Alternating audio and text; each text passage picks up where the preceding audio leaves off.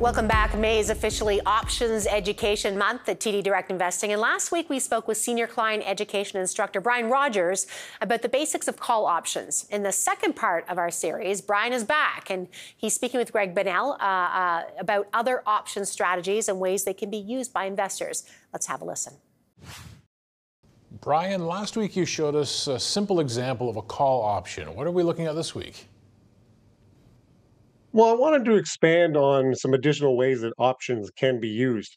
It's common to own stocks, ETFs, mutual funds in your portfolio, but many don't know how or why you would use options. So there are a number of different strategies that, as I had mentioned, there's up, down, and sideways movements you can look at. So adding options can do a number of things. You can create options to opportunities to profit. You can generate income, but you can also protect a position in your portfolio. And that's the one I want to talk about today, 'cause I think it's relative to today's market. If you're a little bit worried about what's happening with a position, or sometimes even you can protect your portfolio in some ways as well. You can actually, if there's going to be anticipation that the market is moving downward, you can use a certain type of option to protect that position.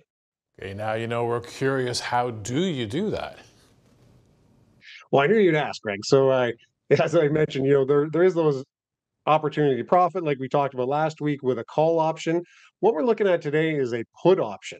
So protecting an unrealized profit, maybe if you've already bought a stock, let's say if you bought a stock at $20 and now it's at $40, and you're hoping that if it does dip down, you want to still keep some of that profit. There is a way to use a put option that's going to give you the guarantee now to lock in a sell price.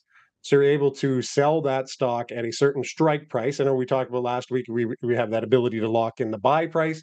A put option, so you have the name call. Think of that as call up. You're hoping that the stock's going to go way up.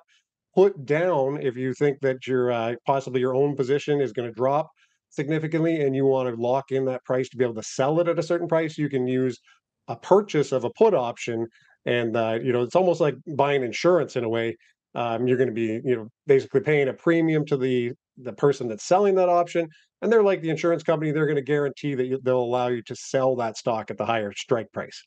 That's funny, Bryan. When I took the securities course, that was actually my rhyming scheme: call up or put down. So explain to me a bit further what you're doing when you buy that put option.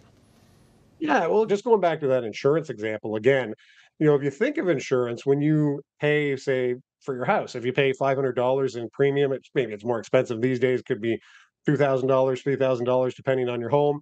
It's a lot less than paying, $600,000 to replace your home if you have a fire or some type of catastrophe or something like that. You're paying this smaller amount, the smaller premium or fee, which is the same thing you would do with an option. You can pay that smaller fee to lock into that price. And if the stock drops way below that locked in price you have, you can exercise your right to sell that stock at that locked in price you had. So puts can protect your existing portfolio from significant losses. And you can also even use it, you can use index options in some cases to protect maybe the whole portfolio if you think there's going to be just an overall drop in the market as well. All right, we got a pretty good understanding now of put options. Let's get some real numbers, real example behind it. Yeah, so like we did last week, I want to jump into WebBroker because it gives you a sense of what the numbers are. You can look at the numbers on a particular stock.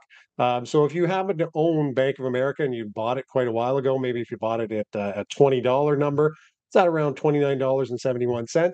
And maybe if you're a little bit worried that it was going to drop, you could actually look at an option chain. So you click on this options chain here, and we're going to be on the right side today. We're going to be looking on the puts on the right side. And then we want to select a time frame too. Let's say if you were a little bit worried in the next couple of months, you could look at, say, January 16th. As soon as I click on that, it's going to tell me the number of days. So roughly around 53 days. You can use this drop down to go a little bit further. But what we're going to do is we're going to scroll down to this green line, and we're looking at this put or bid and ask column is what we want to look at. These are the prices for the options. So it's not too bad where if we're close to this green line, if we go at $29, we could go to $30. We can see these prices in these columns right here. $1.25, which would be $125, would be that cost, that little premium you'd pay to protect yourself to sell, to be able to guarantee that you can sell the stock at $30 within that 53 days if it does drop significantly. So if you looked at one even a little bit lower, like a $29, you can now lock in that $29 sale price for a bit cheaper. It's going to cost you 83 cents, which is $83, or $54 if we look at that 54 cents and so on. So the premiums are a little bit lower because Bank of America is not an extremely volatile stock. But if you did anticipate a potential drop in the stock in the next couple months, this is a way to protect it, where you now have in your hands the ability to force someone else to buy your shares at that higher price if it does happen to drop in the market. Okay, so now the understanding with our audience is that perhaps some protection here from downside. Is this something you'd want to do with every stock in your portfolio? I would say it's not very practical from a cost perspective, Greg. You could do it, but just as you noticed there with that Bank of America, it'd be costing you roughly around about 80 some dollars on the one that's a little bit below the current price. We went around to like $55 for one that's a little bit lower. So you'd want to gauge, okay, is this going to be cost effective for yourself, depending on how many positions you have or stocks you have in your portfolio. What you could do as well is if your portfolio represented a certain index, like the TSX or the S&P 500, something like that, you could find an index ETF as an example, and you could buy a put option on that, and that may represent just your whole portfolio. If it does drop significantly, you might be able to make enough money to sell that put if things do drop, to offset some of the losses in your account. Before I let you go, I want to remind everyone that TD Direct Investing is holding an options month in May where the audience can join in. Tell us briefly about Options Month. Yeah, we're all really super excited about this, Greg, especially us instructors as well. We have what are called master classes. So if you're brand new to options and you want to learn what they are and get some more experience with this, or even if you have some experience with options, we're going to go into some more higher level content. But it's an entire month where we're going to have webinars with live industry experts. We're going to have instructors such as myself teaching classes where you can ask questions, and we'll have all kinds of different videos and everything, all related to options. You can register at www.td.com/OEM and see if you can find something you're really looking for.